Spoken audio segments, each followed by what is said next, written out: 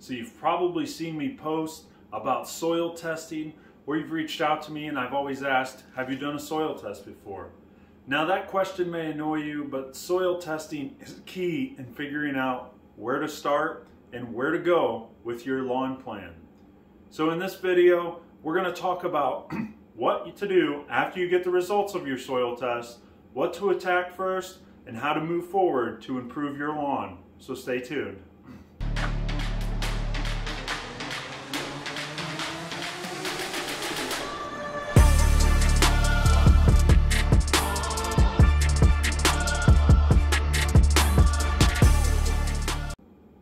Now, if this is your first time doing a soil test and you get the results back and you're like, man, I don't know where to start, I don't know what to do, this video is going to act as a little guide for you on what to focus on first, what to focus on second, and then what to focus on going forward as you maintain your plan. Now, a few reminders before we get started. I will say the main thing that is going to be key here is A, knowing the size of your lawn. If you've never measured your lawn before, you have questions about that, I'll link a video about lawn measuring up in the corner above.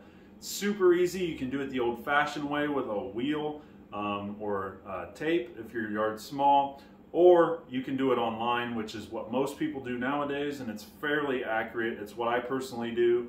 It gives you, you'll figure out your lawn size, which is going to help you figure out how much product to buy, what type of products to buy, and where and how to apply them in your lawn.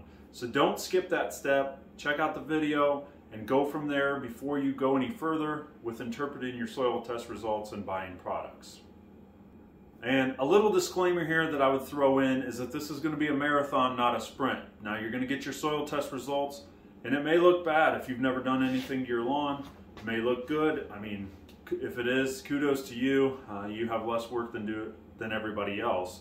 But I will warn you that you're not going to fix everything on your soil test within a month or even a season or maybe 2 seasons. It's going to be a continual process. You're going to have to work at it, but don't get discouraged by it. I'm still working on stuff from a couple years ago, like in addition to my soil pH. So don't get discouraged. Just know it's going to be a slower process, but you will get there and you will see improvement. Now let's get into the rest of the video.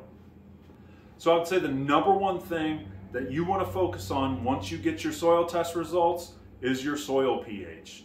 Now, whether your soil pH is acidic, which is going to be a low pH, or if your soil test is says that your soil is alkaline, then which means a high pH. Both pHs, which I'll throw a graphic up here on the screen, you can see what the high and low pH can do to the grass.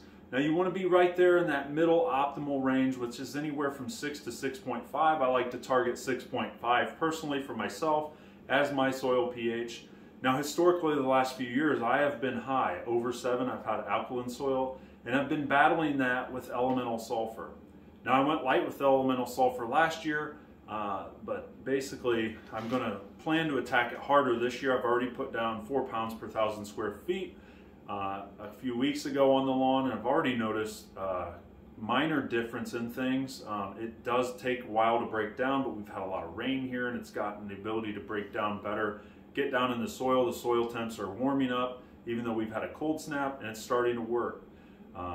If you have acidic soil, you're going to want to look at lime products. Now check out the link in the corner above here that I did on soil pH that has more detailed information in relation to what to do if you have alkaline soil or what to do if you have acidic soil. But the main thing here is if you focus on your pH and you get that into optimal range, the rest of the pieces are going to fall into place.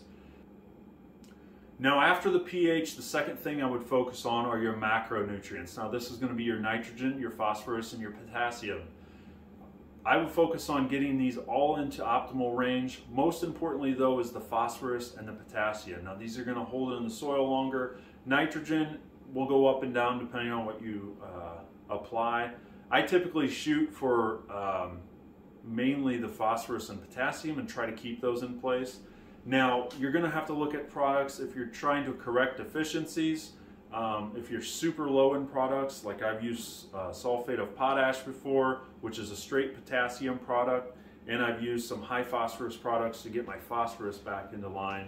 But as far as the nitrogen, if your nitrogen's low, I wouldn't worry about that so much. Most of the products you're going to be putting down have nitrogen in them, so you're just going to want to try to maintain that throughout the season. Focus on that phosphorus, which is your root growth, your downward growth of your roots. It's going to help strengthen your grass, and your potassium, which helps with your overall turf health. Now that's going to help you when we get into summer with drought tolerance and when the heat and disease stresses start to show up. Now, if you have questions about correcting a potassium deficiency, I did do a video last summer. You can check that out up in the corner. If you have more questions on that or need recommendations for products, it's a very helpful video if you're dealing with a potassium deficiency as a result of your soil test, so I'd recommend you go check that out. Now, if your pH and your macros look good, the last thing to focus on is what they call your micronutrients. Now, these are going to be all the nutrients, iron, and the rest of the stuff, boron, that's going to be on the end of your soil test. Now, I've showed you my soil test results here before, but we'll show them again. Now, you can see that on my results, my micronutrients are lower. That's been because I've been focusing on correcting that pH, which I'm still focusing on this year, and working on correcting a potassium and phosphorus deficiency, which I got those numbers up, but as far as the pH, I'm still working on it. So I haven't focused so much on the micros. Most of the products, like the Turf Titan products I've been using, have micros included in them, and most products on the market that, especially liquid fertilizers, will put those in. I know the Yard Mastery products also use micros in their granule fertilizers as well. But these are important to your lawn, but not as important as the macronutrients and the pH, in my opinion. So the key takeaway from this quick video here is when you get your soil test results, don't freak out. Just kind of slow down, develop a plan, focus on correcting your pH and what you're going to do for that. Then focus on your macros, what you're going to do for that if you have deficiencies, and then focus on the micros. So 3 easy steps to focus on after you get your soil test results in order to develop a good plan to move your lawn in the right direction and get it looking great again. Now, if you found this video helpful, smash that like button, hit the subscribe button, and turn on your notifications so you don't miss future content here on the channel. And I look forward to seeing you next time out in the lawn.